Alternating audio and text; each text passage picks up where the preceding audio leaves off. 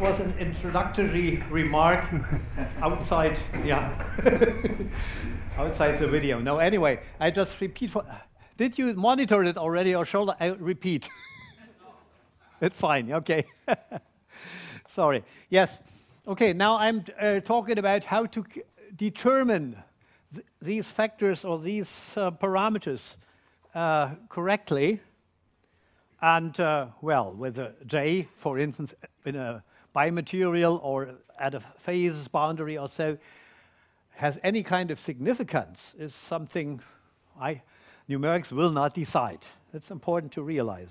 Anyway, so this is generally on FE measures, finite element measures for structures with cracks, and CTOA, CTUD, stress intensity at J. Anyway, now general to finite element models, cracks and crack-like defects always induce high stresses and strain gradients, which require a fine discretization. And this means a large number of elements and degrees of freedoms. So you should try to reduce the number of degrees of freedom. For instance, by 2D models, whenever possible. And if starting with a new problem, don't start with a 3D model, please. Start with a 2D model to get some insight on what the problems with it. Coarsen the mesh remote from the defect. Account for symmetry conditions. And for certain applications, you may apply singular elements with special shape functions. Okay, and this is something I always try to teach one of my colleagues. He did it the other way around. Modeling means reduction of complexity and simplification. So your models should be as simple as possible and only as complex as unavoidable. And I had a colleague who always made it as complex as possible. So this is not the better solution to you, because you lose your feeling what your model does if it's that complex. Anyway, but that's important. Now, example, a compact specimen. So, well, this is how it looks like. It's a plane situation anyway. So you can use it as a plane model. Well, depending plane strain, plane stress. Another question. And a complete finite element mesh of that one would look like this one. So you have the ligament here, and you may have cohesive elements here or whatever, but it's a symmetry line. So what has been done here, do not care about that one. You have a symmetry line here, and you account for that by omitting the displacements in the y direction here. But, well, it's even, yeah, that's a symmetry line. You have displacements 0 in 2 direction here for x1 greater than a. And a 2D plane strain model. But this is even too complicated. So these parts are not really necessary. So you don't need that one. This is a dead zone here, dead material. You do not need this complex modeling of the applied load. And you do not need this one, which is only done in experiments to have for your measuring clip here. So forget about that one, and you end up with this, just a regular rectangle. Now, careful. If you apply a singular load or a displacement, most cases it's a displacement because you have the decreasing load displacement curve, you may get a plastic concentration here. And so what you can do, just choose an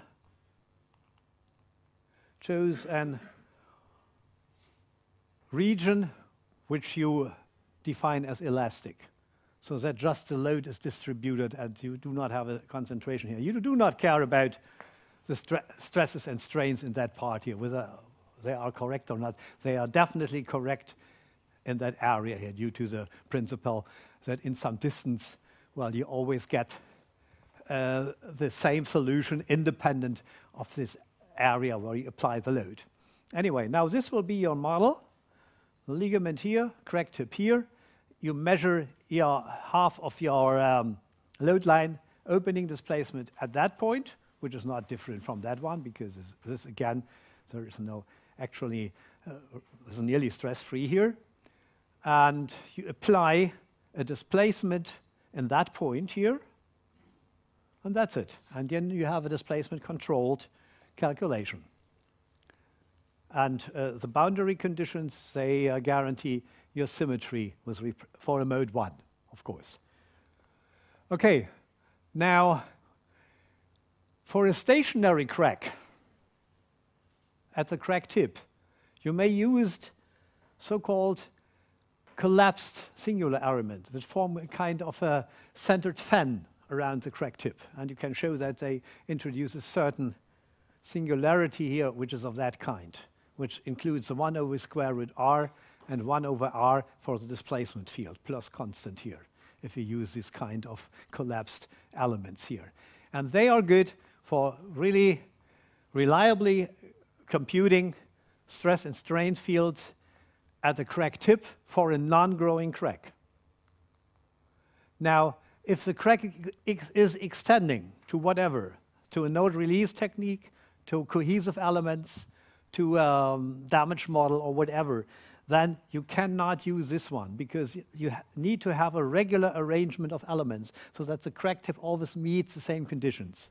So you just have quadratic square elements along that line.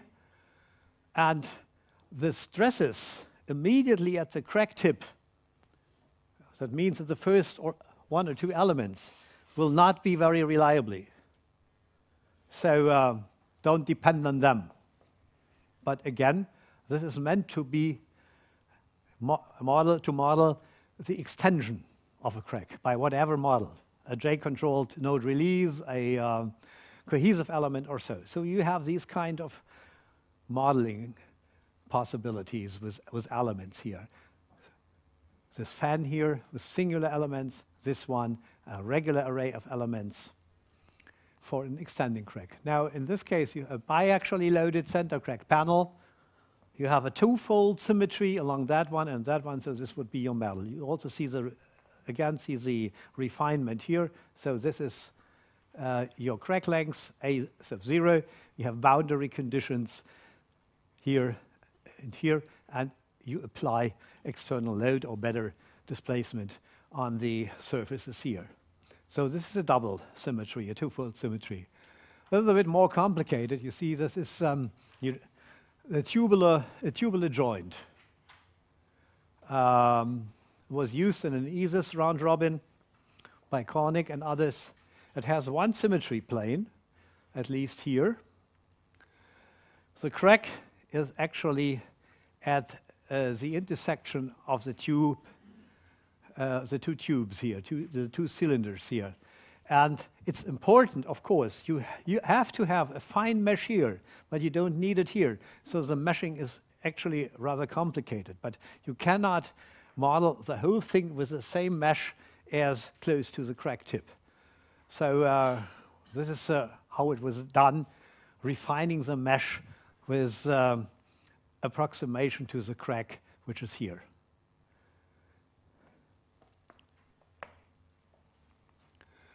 Now, this is something where no symmetry existed at all. This is a railway axle. And, well, you can read something about it here in this publication by Zerbst and others. And it was applied and used in ESIS TC24 on railway axles and presented there in 2005. You need a full 3D model, actually, in this case, because there is no symmetry plane, and you have loading by tension, bending, and torsion. And, well, you can have cracks in different places, usually somewhere there or outside here.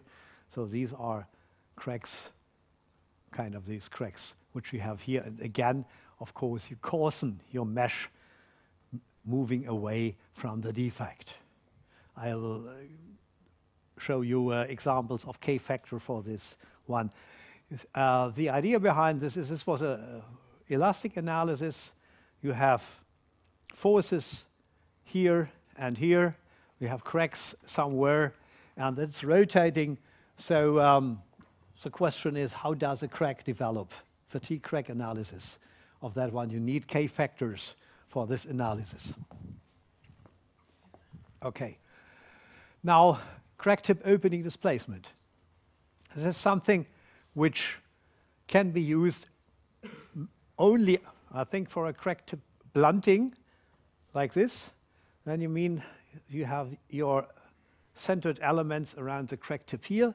They open in a large strain analysis and blunt and give a round profile here. And somewhere here, depending on the definition, you get half of your CTOD. You can use the Xi assumption of the 45-degree angle. You can use any kind of you want. And as you have the analysis, you can decide later. You first make the calculations, then decide what to develop, what to define as CTOD. Here, collapsed elements with a 1/r singularity have been used.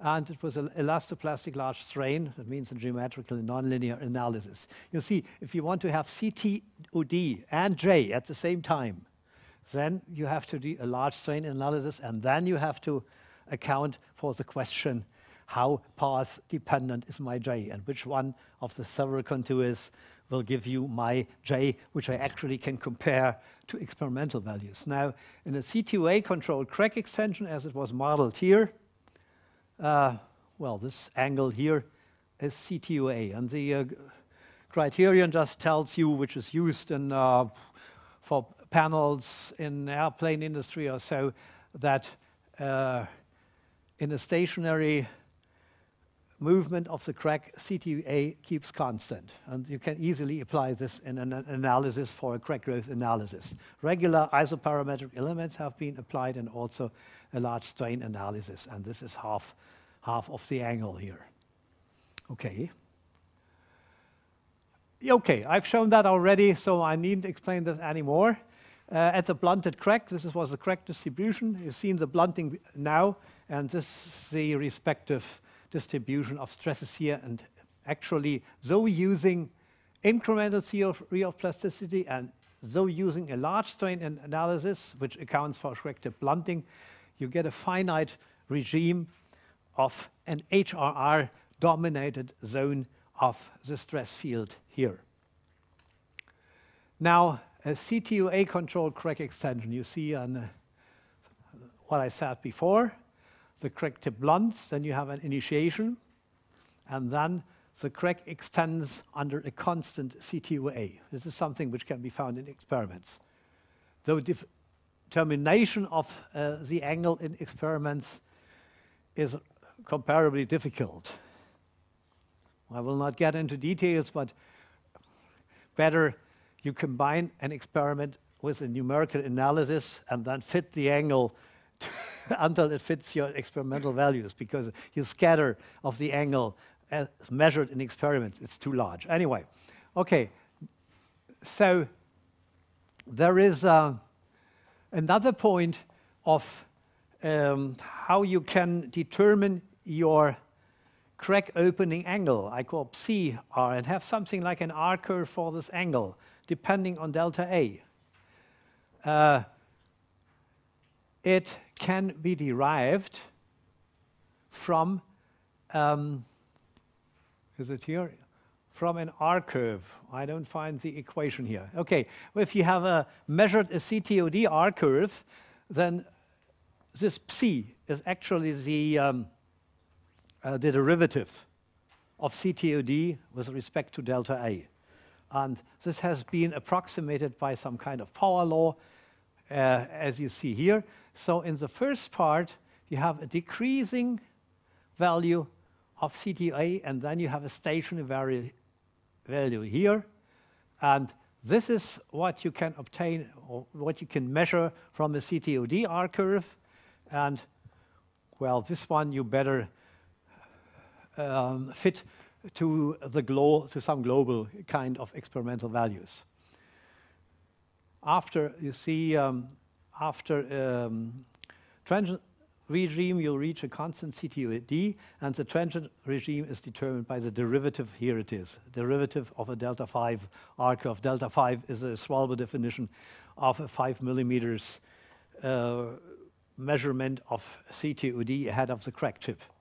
On the stationary value you may obtain from simulating a F over load line displacement curve or a delta 5 R curve, and then fit the parameters there. And now I show you later, you've seen the, go back to that one. You see, this was done with the CTOA controlled crack growth. Anyway, okay, now, well, you simulate it by node release, and in Abacus you can use the so-called debond option, fracture criterion type equals COD, and your CTOA is COD over some kind of base length here, 1 millimeter. You define it with an Abacus. In our case, it was taken as 1 millimeter, and as the element length was 0.25 millimeters, it's over 4 elements, what it was taken here. The result will depend on that. I'll show you later. And so you do not have to change it, and you shouldn't change it from one specimen to the other. Always keep the same one. So that's what it says. CTOA is dependent on the base length. It has to be uniquely defined in both testing and FE simulation.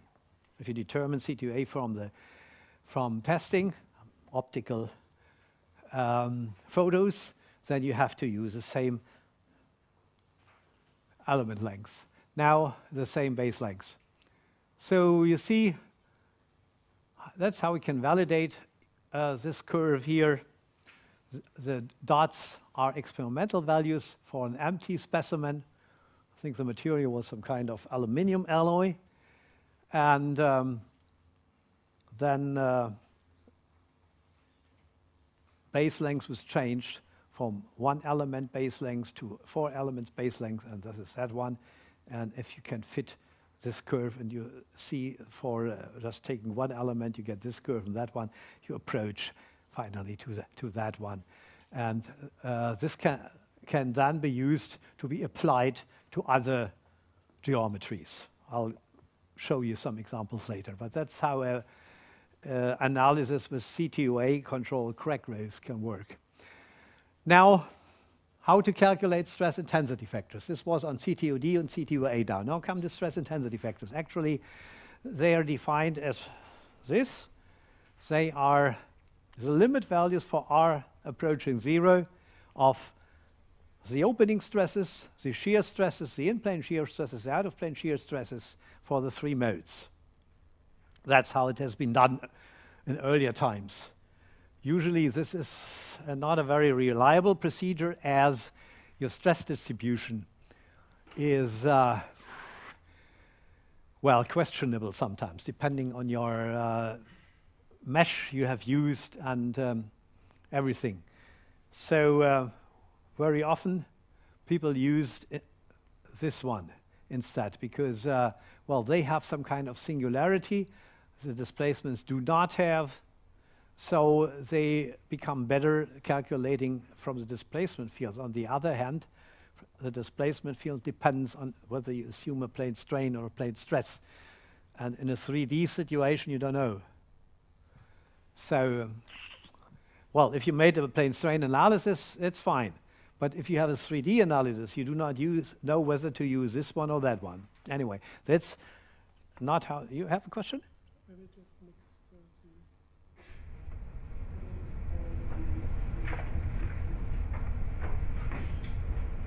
What? I mean?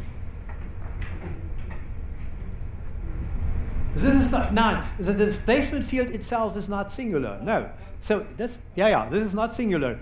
Well, this is 1 over R. This is not singular, so that is why the results, the finite element results, are more correct for displacements than for that one. Thank you, yeah. That's what I meant. Anyway, that's not how it is done anymore. You can use the energy release rate with this equation here. If you have a pure mode 1, again, plane stress or plane strain is a question. And the energy release rate, okay, this can be calculated in Abacus and other programs by the so-called virtual crack extension method. You see, energy release rate means how does the energy of the structure changes if the crack extends by a small amount. Now in a finite element calculation, you do it virtually, that's what's called virtual crack extension. You extend it numerically and you calculate the change of energy. And you get some value of the energy release rate. And the interesting thing is now, if you do not do it just in the x1 direction, then you will get it for mode 1. You can do it in some arbitrary direction, and you get your energy release for the crack extending in any kind of angle with respect to the ligament. Mode 1, or whatever this is. The crack deviates there. You get values here, and it's for phi equals 0. This is your J1, the conventional J, which is this one, and phi equals 1/2 of pi, that means 90 degrees. You obtain your J2, the second component of the J integral vector, which was minus 2 k1 k2 over E prime. Now, as I said before, if you resolve this equation, these two equations, you end up, this is a fourth order one, you end up with more than one solution, because this is plus minus this one. And then you need some additional consideration to find out what is your actually K1. If you are at K1, then you can calculate K2, of course. So this is possible, but needs some kind of additional consideration to decide which of those to take. Okay, for just considering G1, besides the virtual crack extension, there's another method. I think it's also in Abacus. It is called the virtual crack closure integral. Okay, if for energy is released for a crack extension, a virtual one, then if you close it, minus of the same value you'll get as energy release rate. And so you just make some additional assumptions which stresses and displacement fields to use. And then you can calculate here G1 here. It's just the opposite of crack extension. It's just closing it virtually and calculating the difference in energy. I think it's also in virtual crack extension is also in Abacus, is it? Yes. I think, yeah, maybe VCCI. Anyway, but I don't know. Having J in Abacus, it doesn't need that one, because in elasticity, J is quite clear. There's no path dependence and everything's fine. So in elasticity, you can just use as it is and do not have to use anything else but J in Abacus. Now, I come now to the realization of these integrals, contour or domain integrals, which is actually used with the same meaning, synonymously. In Abacus Theory Manual 11, it tells you that Abacus Standard offers the evaluation of several parameters for fractional mechanics, the J integral, the C star integral, that is for viscoplasticity, for time-dependent creep behavior, stress intensity factors. As I said, they calculate everything correctly, but don't rely on the comments and on it. It said it's to measure the strength of the local crack tip fields. I have no idea what the strength of a crack tip field is. A material can have a fracture strength or something like that, or a yield strength or something, but a stress field cannot have a strength and doesn't have. Anyway, then the crack propagation direction, that is the angle at which a pre-existing crack will propagate. We shall not talk on this one, but of course, I mean, there's a lot of theory on that one. So be sure which one you use in Abacus if you apply this one. Abacus will, of course, always calculate something. And it's your responsibility to decide whether this is significant or not. So things are very clear with respect to J and C star and stress intensity factor, and T stress can also be calculated. But the crack propagation direction needs a physical criterion again. All the others are based on constitutive equations and geometry and everything like that. There is no more physics behind, but in that one, the physical criterion on crack path deviation is in the program, and you have to make clear which one it is. Anyway, so I will mainly talk on the two ones, J and stress intensity factors, not on T stress. Okay, there's something again. It says T stress represents whatever and used as an indicator of the extent to which parameters like the J integral are useful characterizations of the deformation fields around the crack. I don't know what this means, but forget about it. The result is correct. Anyway, okay, now using the divergence theorem, the contour integral can be, well, not expanded, but it can be converted. It's divergence theorem, Gauss theorem, into an area integral. And this is then called the domain integral method. And this is used to calculate contour integrals within Abacus. That is why both contour integral or domain integral is used, because due to the divergence theorem, this is equivalent. And there are reasons for not using the contour integral, but using the domain integral, because the energy is calculated in the elements and not stresses in singular Gauss points or so, which would have to be calculated in a contour integral. So using the domain integral method yields much more reliable results. Anyway, now stress intensity factors in Abacus, they use the so-called interaction integral method, which Xi and Asaro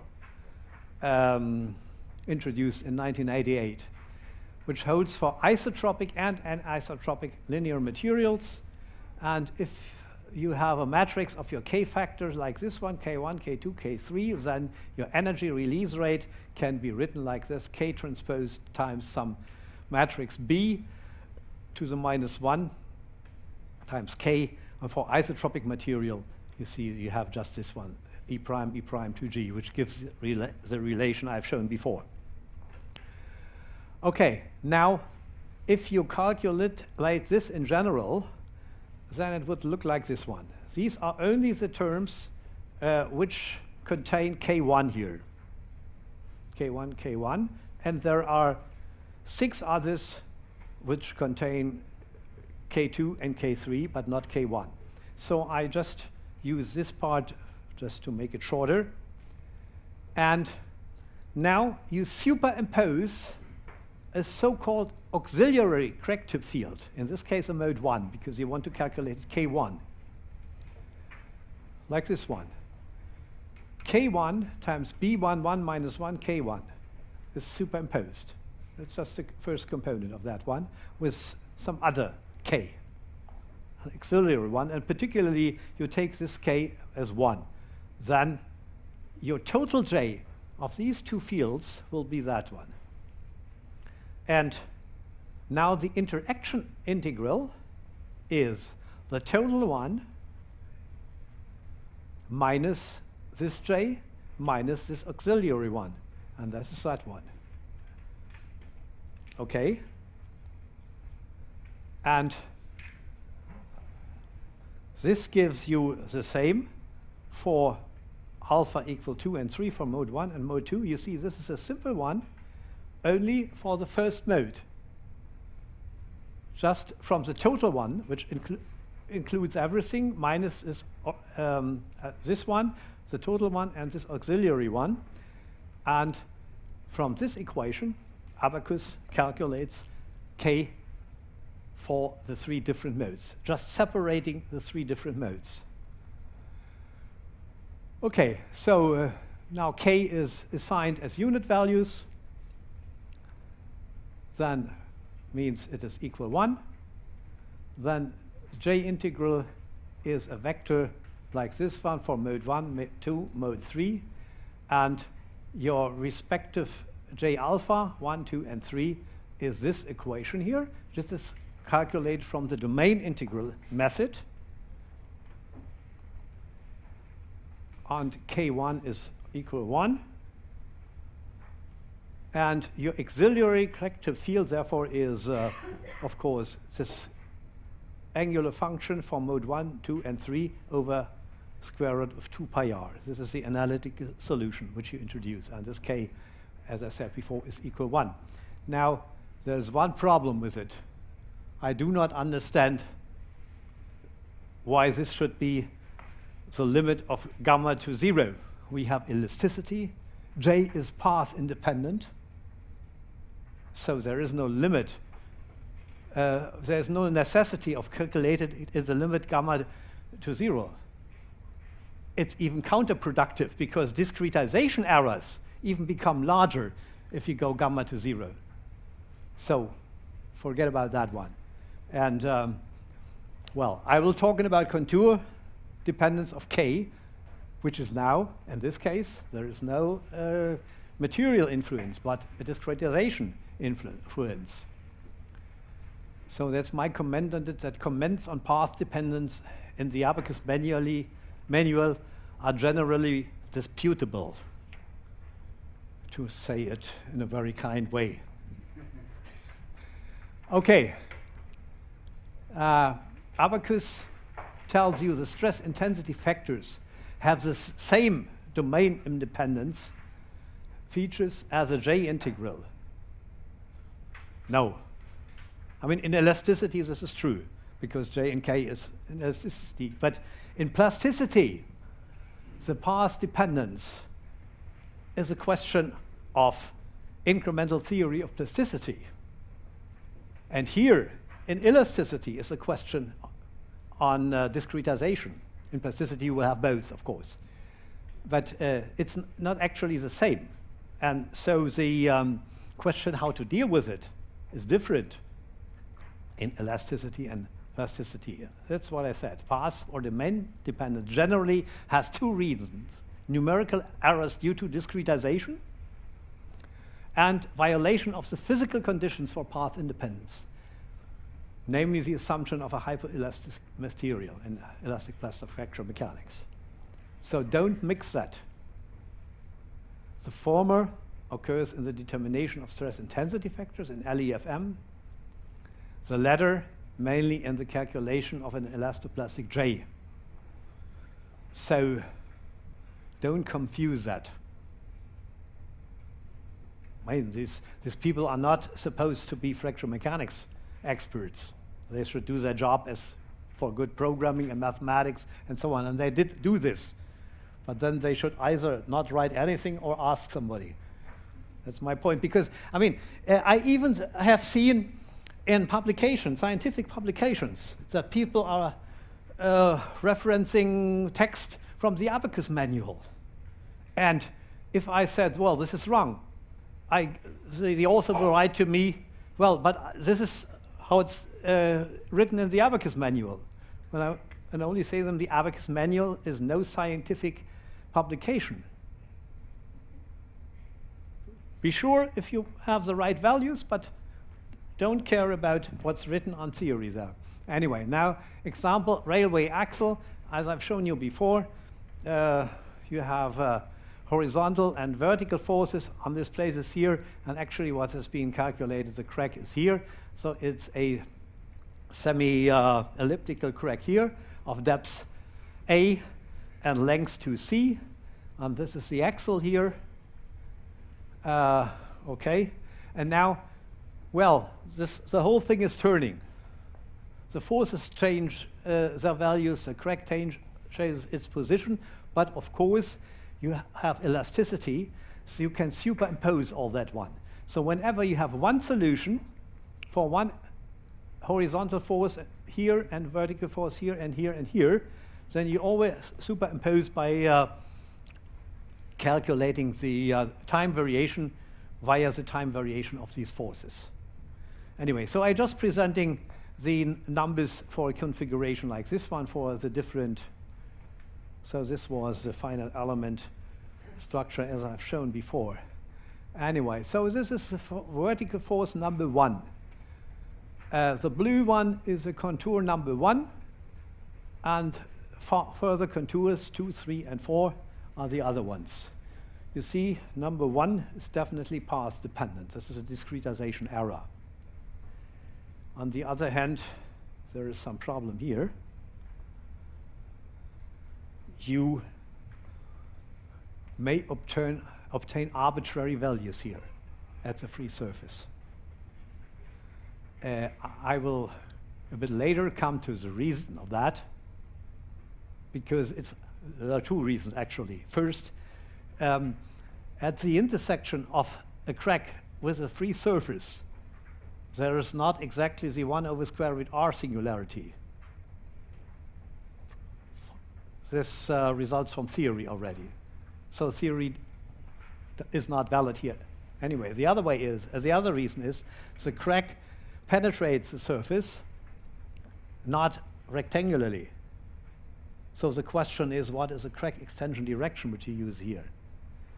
So what I would personally, and what I suggested my colleague, from which I got this value here, Manfred Schödel, what to use here, what I would do is actually extrapolate this one to the free surface and take this value, because the other is good for nothing. You can have any value, and there is no really saturation value here.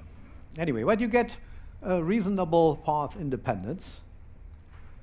Now, this is for K2, this was K1, this is for K2. Again, this one is, well, very path dependent, but this is fine now. And again, here the values are, I don't know where. I would suggest using this one, just extrapolate it here. And this is for K3. You see, this is a case as you have bending, torsion, and normal forces, where you have in-plane shear, out-of-plane shear, torsion, and opening, where you really need all 3 components or all 3 stress intensity factors, and not just restrict to 1.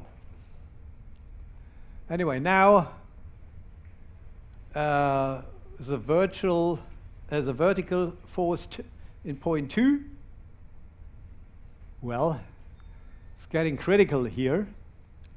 Strong path dependence. I don't really have a recommendation which value to take, because there seems to be no saturation or limit value of that one. So please don't ask me. I don't know what Manfred in the end did, but and what the reason is. We didn't investigate it further.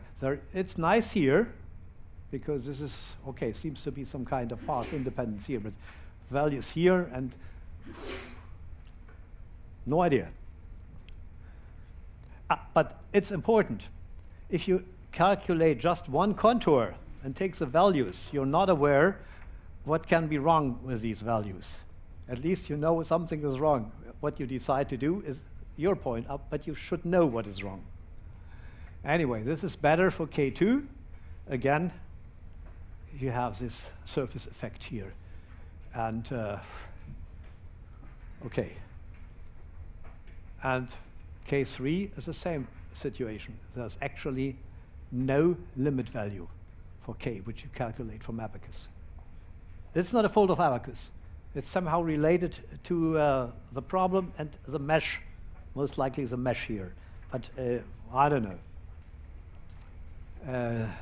Manfred, who gave me these values, did this long ago, and I don't know how they actually solved that problem. Now this is for the horizontal force 1, fine again for path independence. Surface effects again, okay, path independence here, or well, I mean, values aren't that big anyway here. So which one to take? I don't know. There's not really a saturation or limit value here.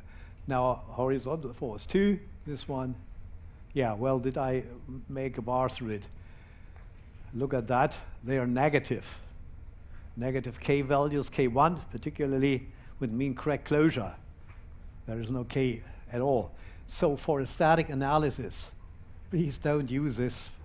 Crack closure does not exist, so they are not physically meaningful. However, if you make a fatigue analysis and you're calculating the change of K1, delta K, some people even use this one. Others use a 0 value, but this is again something on the physical significance, what to use in the Paris law for delta K. If you use a minimum value which is negative, or if you use a minimum value which is 0. It's not my, well, decision to do that. I just have to figure out, be careful what's happening here. Okay, K2, so fine again. You see, always the first contour is not useful for anything, and the surface values always undergo is strange behavior here. And this is K3 here. Anyway, now J integral in abacus. So in abacus manual 2, on the 16.1, you find that this definition of J, a contour integral beginning at the bottom crack surface and ending on the top surface. The limit indicates that K shrinks onto the crack tip. There will be a remark later. Q is a unit vector in the virtual crack extension direction, and N is the outward normal to gamma. So in the contour integral, I don't know what the crack extension direction is. Now, in abacus 11.4, they give this definition of J, which mainly looks like that one. Expect this lambda here. Expect this lambda here, yeah. Okay, and the definition they give as an energy release rate associated with crack advance.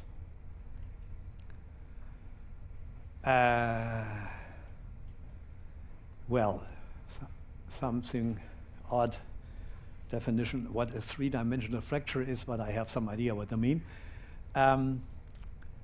dA is a surface element along a vanishing small tubular surface. I don't know what a surface element along a tubular surface is, by the way, which encloses the crack tip. Anyway, so if you look at the two, you will find that in two different parts of the abacus manual, they give different definitions. And this is a mixture of contour integral and domain integral, actually. So remember, the contour integral was this one. There is no need for Q, for virtual crack extension here. That's how it looks like. That's a contour integral. So, well, you don't need a Q there. The rest is quite fine, yeah. Now, in the domain integral, you have an assumption on a virtual crack extension and calculate J from this one. Except, well, there are a few things. You see, if you look at that, there is a minus sign between the two. Plus, minus, minus, plus. Here, the integrand is the same here. So something is wrong with this. They do it correctly in the calculation, or however they define the values, but the equation is not correct. Okay? And also the denominator, that is the amount of crack extension, this delta A crack, is missing in that one. So in some minor equation few times later, they write, okay, JP plastic J is JP bar over the integral over the shape functions of the elements ds. Well, this actually gives you the crack plane, but they should write it in the equation. And the second point is vanishingly small, and gamma shrinks into the cracked tip. Either J is path independent, as it's supposed to be, and which holds an elasticity, it's not necessary to go to the cracked tip. And it's in the case of plasticity, it's even worse, because then it's strongly path dependent. So there is no need at all to restrict it to a vanishingly small path or shrink to the cracked tip or something else. This ignores fundamentals of the J integral concept. J is and has to be a far field quantity, which under certain, I repeat that, which under certain conditions controls the near field. I've seen, again, publications where people calculated several contours for J. What they were doing in the end, because they didn't know what to do with it, they took an average value. No idea. This is what, if people who can operate a finite element program try to do fractal mechanics, they have no idea what they're doing. And if they got several values, oh, okay, they learned in school, sometimes you have scatter, you take an average value or whatever. So this is complete nonsense at that time. But this, and I mean, this is a publication I have seen and which I could reject. I'm pretty sure there exist others where this is done. Or where the person doing the revision did not have a look on that one. Anyway, now, for elastic material, W is the elastic strain energy. So I go to the comments already. It's a strain energy density, actually. In plastic dissipation, and strain energy in equivalent elastic material. An equivalent elastic material, I don't know what this is. It's actually hyperelastic material, what they mean. And the integral is suitable only for monotonic loading. This is a necessary but not a sufficient condition. Of course, if you have unloading, the whole concept will not work. But even under monotonic loading, you may have local real arrangement of stresses in plasticity. This spoils the assumption of a hyperelastic material. Okay, domain dependence. Well, the only condition they give is that the crack faces are parallel to each other. But J integral estimates may vary because of the approximate nature of the finite element solution. That's not the reason. There is a physical reason, before, as I said before, which is incremental theory of plasticity and dissipation of energy.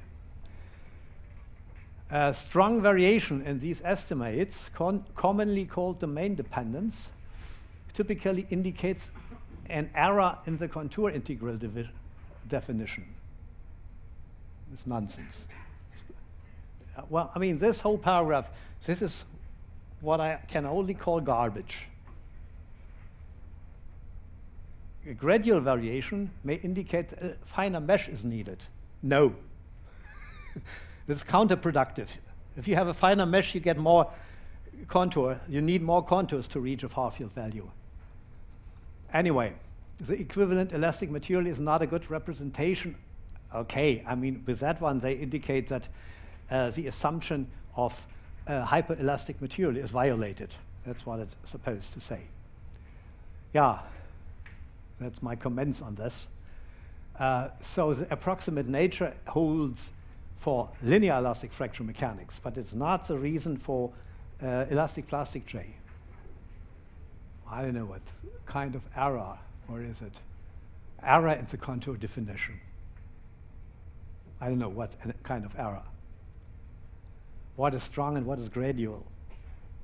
And equivalent elastic is, of course, hyperelastic material. So this continues. Since it is not always possible to include the plastic zone in 3 dimensions, this may also occur in 2D, of course, on a large plane, a large scale yielding. A finer mesh may be the only solution. this is rubbish, I said. A finer mesh does not change the size of the plastic zone. Mesh refinement is commonly counterproductive in plasticity and may make things worse. To check the accuracy, well, this is not a question of accuracy, but a question of physics, of dissipation of energy in plasticity. And there's one right sentence. The contour integral values that are not approximately equal to this constant should be discarded. So absolutely, it indicates that a far field value is needed. So please, whenever you use a J integral, never use a near field value or something in between or whatever. The near field values do not have any physical significance. Only the far field value is at least comparable to what you measure in the experiments. And whether this is a quantity which can which is useful for a fracture assessment is a different question, but there are a lot of cases where this can be done. Okay, so you can find more here in a presentation we made in Materialprüfung. So it's in German, not newspaper, scientific paper, journal. It's in English. At that time, when we made all this one and made a report of this, and then the editor of Materialprüfung told us, well, do you want to publish it? I said, this is old stuff.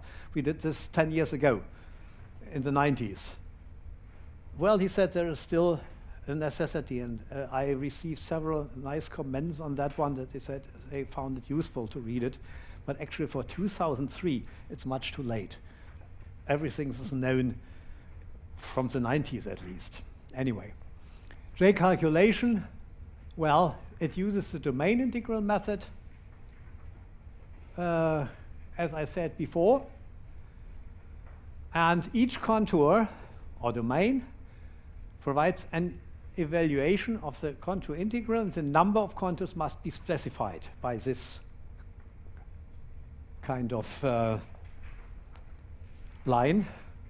In Abacus CAE, you will have to put in this, but I prefer this one because it tells you what is actually done.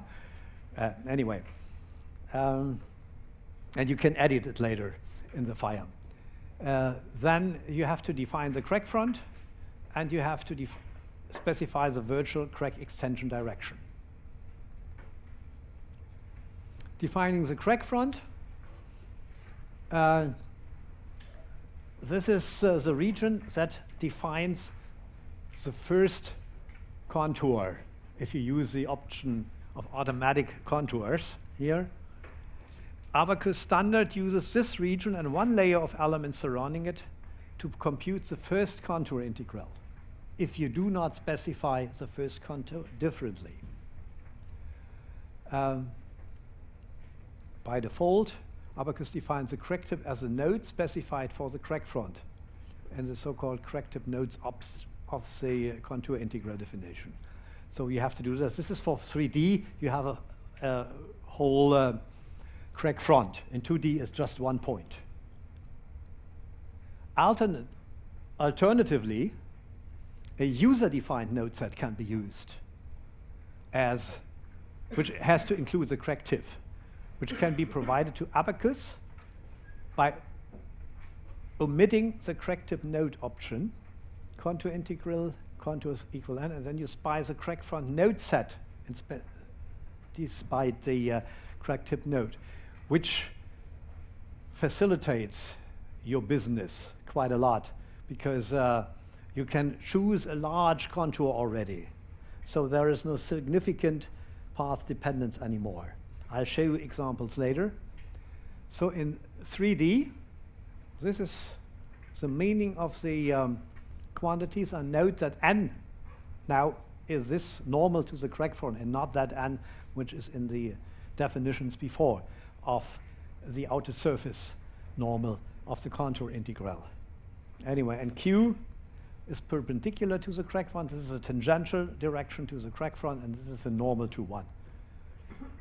Okay, and you can define the normal to the crack plane using the so-called normal option by that one.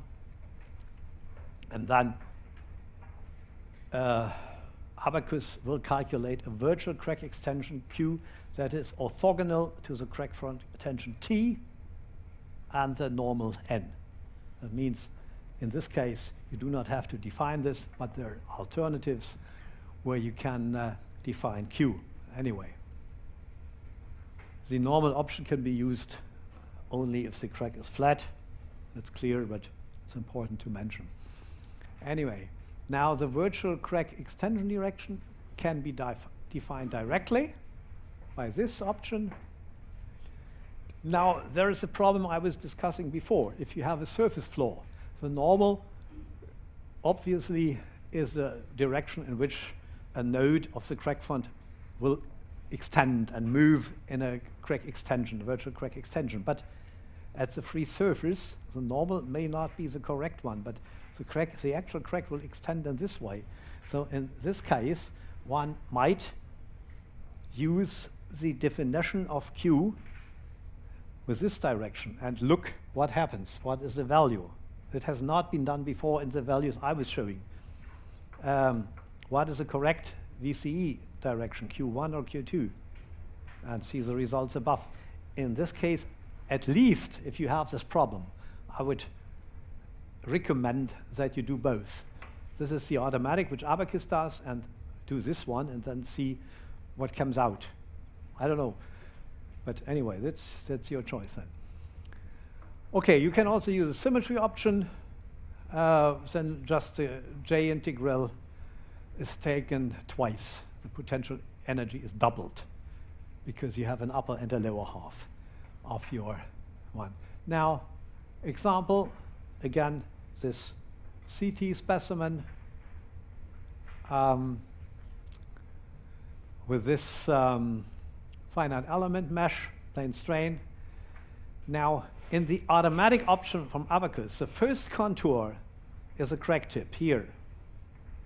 The last contour is number 24. That means in between you have 24 ones.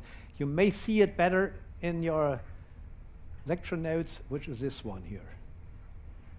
But this is absolutely not necessary here to have this one. But anyway, this is done automatically because from the first one, Abacus increases and it increases the number of element rings around that one. So you will have 24 contours to get actually in the far field. Don't use anyone which is on the surface because these elements here in the first row beyond that one are used for calculating the energy. And if this boundary is on the free surface, there is no ring, so it gives you garbage. OK, now the manual option would say you define a first contour as node set, like this one. And then you get the same result of the far field with 12 contours, and you avoid all this one here. So this is your contour number 12 for this option, starting with that one. Now, interesting to see, the plastic zone size, this is at an load line displacement of 1 millimeter, and the 11th contour of the automatic option, it goes like this here. So this includes the plastic zone around the crack tip. In the manual option, OK, the same displacement. The third contour after that one, you see you have this one already, which perfectly includes the plastic zone. So you expect that the third contour here will give you a quite good value. Here you need at least 11 ones, and well, that's the result. So this is for the crack tip, the first node, and the automatic option. The first is the crack tip, and a large strain analysis was used here. And you have the different ones from 11, from 11 on, somewhere here. It's approximately path dependent. If you use a manual option, the first contour is a user-defined node set. You see, that's fine.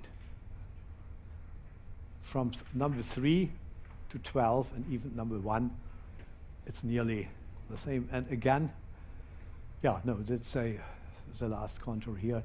And you can nicely use a far field J integral from this calculation here.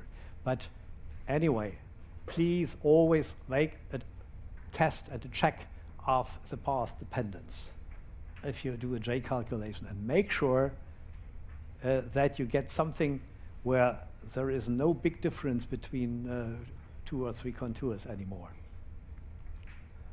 So this is plotted in the number of contours. For the automatic option, you have to use 10 or 11 contours to come here, and for the manual definition one, from the first on, you run to a saturation value.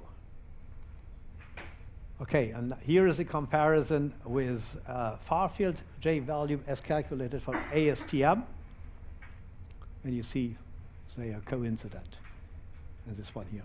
And so you also see any other is not useful at all, because you want to compare with tests, with experiments. Whether this J controls your crack tip field is a second question, but at least this is a physically significant value, which is comparable with the results of the experiments. Now, a surface flow in a pressure vessel, done the same in 3D, like this one. You have two, so this is a pressure vessel. You have the surface flow here, so you have internal pressure here. So this S is along here. This is a normalized crack front coordinate going from 0 to 1. And what you find here is that you get a maximum of J, not in the center, but here. And this is an interesting thing. If you make a safety analysis of the surface flow in a pressure vessel, you usually use 2 values, because you can find analytical solutions or tabulated solutions for it. One is this one, and the other one is this one, to make a safety assessment. They're good for nothing, because the maximum value of J is this one, and it's somewhere here. You see, and this is actually what happens. So this is a test for crack extension, and that one, maximum crack growth occurs here. And this is around here where maximum of J is. So you have no choice but making your own finite element calculation for a problem like this one. You cannot use all these options in the safety assessment codes. Okay, some references, and particularly the path dependence of J and everything like that was done by students in Milano, and course I gave there the final report of the students' project, and you can find more details on that analysis here. Anyway, so I make my second break. Now this time I would say we continue quarter to 4.